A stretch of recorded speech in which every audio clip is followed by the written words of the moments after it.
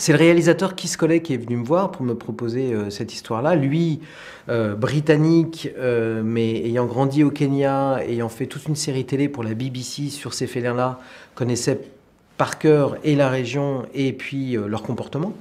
Mais aussi, et ça paraît toujours un petit peu particulier, les personnages du film quasiment intimement.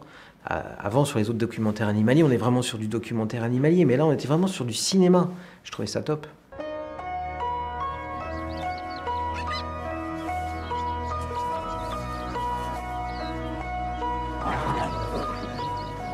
This adventure started a long time ago, that we've been filming for television these African cats in the Masai Mara for many, many years. And I guess there was a moment when we saw The Lion King and thought, wow, wouldn't it be great to be able to make the true story with real animals? Because we knew that we could do that.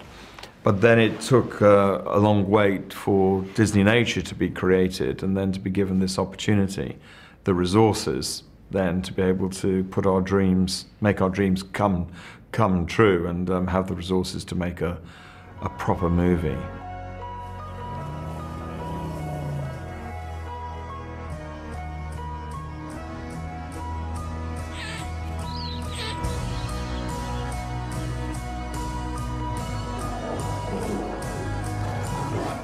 We had a very good idea of the story we wanted to tell, and in fact, Keith and I wrote a traditional movie script, you know, because we'd worked with cats for such a long time, we knew the sort of things that would happen. The hardest thing was choosing the characters. You know, we knew we wanted a cheetah mother, we knew we wanted a lion mother, because their lives are so different. The solitary life of the cheetah compared with the social life of the lion. But, of course, you cannot direct these actors, and lots of things happen that we didn't expect to happen.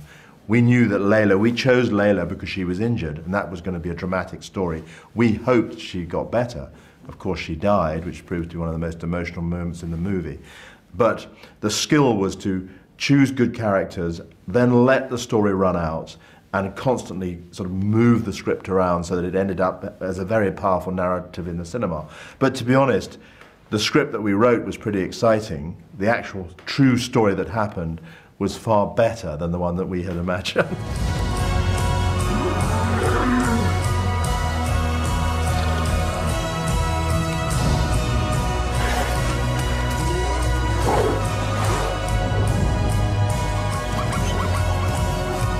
The most difficult thing about shooting like this is that you never know what's going to happen. So you've got to find your star. So every morning we'd have to get up before, you know, the light and go and find her. So first find your star, and then you don't know what's going to happen. They're rubbish at reading scripts. They're no good at following scripts. So you have to know the animal, and you have to know their behaviour and anticipate what they're going to do.